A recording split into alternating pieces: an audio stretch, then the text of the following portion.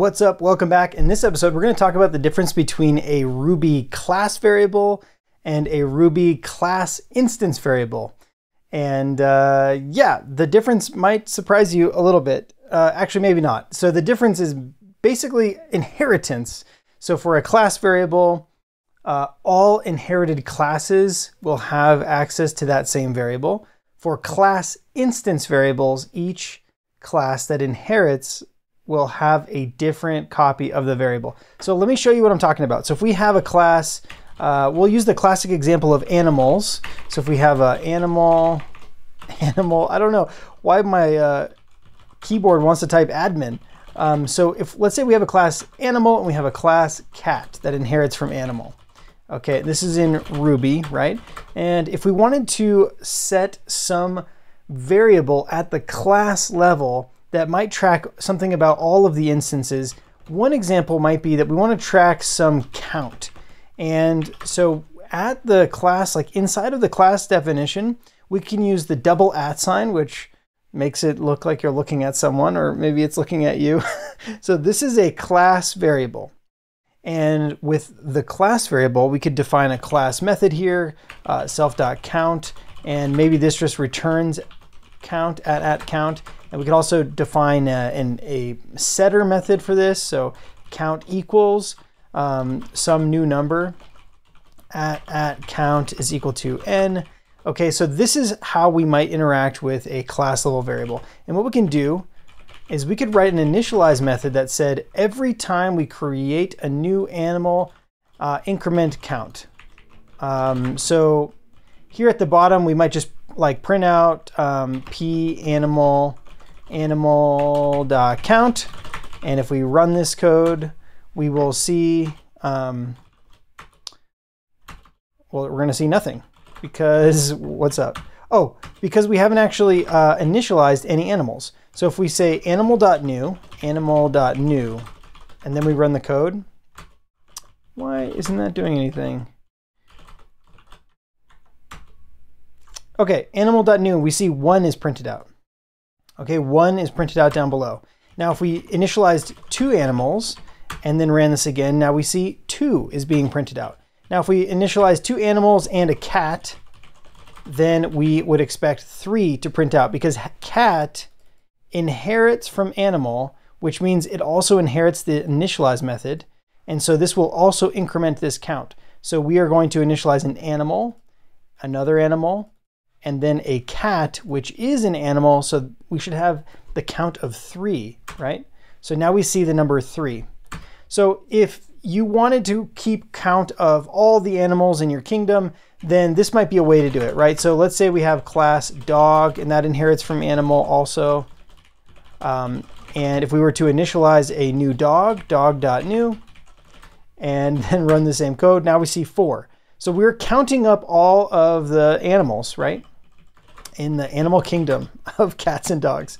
But oftentimes you might want a variable that is scoped to each class type. So if we wanted to count how many cats we had, so for instance, if we tried to print out cat.count here, now we're still seeing the number 4 because cat.count is still accessing that class variable count.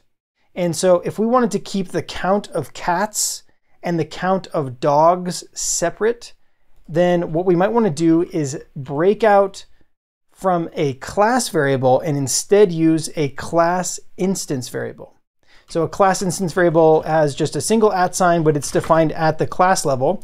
We can't actually just switch from @count here or to @count here because initialize is an instance method. So in order to access that count variable, we actually need to go through self.class.count. And this is going to be, in fact, using the getter and setter methods of the class, of the underlying class. Now here's the other thing. When we initialize this class instance variable on the animal, cat and dog will not actually get access to this new variable. So those are going to be nil. So if we try to run this code, it's going to fail because self.class.count, when we try to increment this, @count inside of cat is nil. So we're going to get a failure here. So let's just try running it. this is the error that we're getting. The exception we're getting is initialize method undefined method plus for nil class. And again, that's because right now cat does not have a default count set to 0. So it's nil, at count is nil inside of here. And so this increment does not work. So what we can do is we can actually copy count down inside of both cat and dog. And again, those are starting out with just a single @ sign. And now if we run this, we see that there is only one cat, and that is correct. So if we were to print out like, let's just say like cat count is this, and then maybe dog count is this, and then we can say animal count is animal. And now we're going to see that the cat count is 1, the dog count is 1, the animal count is 2. So if we, maybe let's make 3 dogs or something, and then we run this again. So now we have 3 dogs, 2 animals, and 1 cat. And now we're tracking the instance variable at the class level. Okay, so that's the difference between class variables and class instance variables. But let's just look just a tiny bit deeper at like what might be going on sort of under the hood, or maybe, I don't know. This is just one detail that might help you conceptualize a little bit more about what this is. So if we print out cat.class, what do you think we're going to see? Cat itself is a class. So what is the class of a class? Let's take a look. So the class of a class is class. It is the class. So the cat class is an instance of a class. So let's look at this in a more concrete example. So let's say we have frog, and this is going to be a new type of class. We can say frog is equal to class.new do, and you can even write methods in here, def jump or something. And now we can say like puts, I'm jumping. And this is one way that you can define classes. And so now frog is an instance of a class, because here we're creating a new instance, right? And the type of the instance that we're creating is a class, the class. And so what we can do is we can say now like Fred is a frog. So we can say frog.new, and now we can say Fred.jump. And this is totally valid. So now we can see I'm jumping is printed out.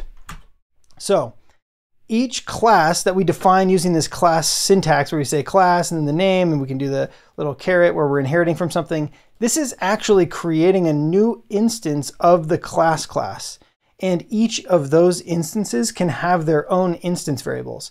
And so yeah, hopefully that helps a little bit. What's really surprising is you can also say like frog.instance methods.sort. Let's actually make that puts. And here we can see all of the instance methods on frog, including jump. So that is one of the instance methods on the frog class. Does that make sense? I hope so. Similarly, we could look at cat here. We could say cat.instance variables, and recall that cat is an instance of the class. And this one is going to be fun too. So you can see that the instance variable at count is an instance variable of the cat class, which is an instance of the class. Cool, super fun stuff. So that is the difference between class variables and class instance variables in Ruby. Thanks so much for watching, and we'll see you next time.